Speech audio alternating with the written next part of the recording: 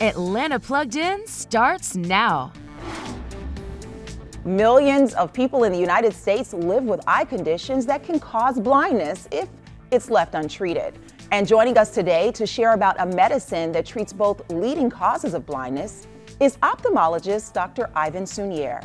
Welcome, Dr. Sounier. So, what are the symptoms that cause vision loss? Thank you. Yeah, so the main symptoms in these conditions of wet macular degeneration and diabetic macular edema are blurring of the vision, waviness of the vision, or new blind spots in the vision.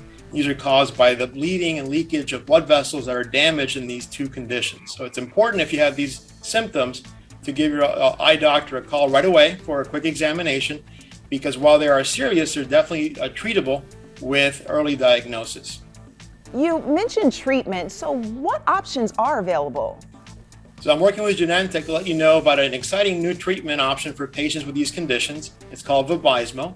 And basically, the important thing to know about this treatment is that it may potentially result in less treatments for these patients while blocking two different disease pathways. So typical treatments block one pathway and they last about 1 to 2 months for these injections. This new medication blocks a second pathway in addition and may potentially extend those treatment intervals to up to 4 months in many patients, while still achieving excellent control. So why are eye exams so important?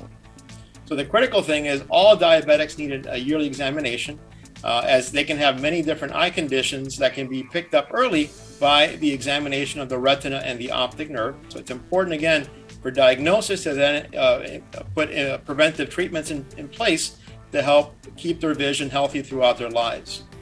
Thank you so much, Dr. Sounier. For more information, visit vabysmo.com.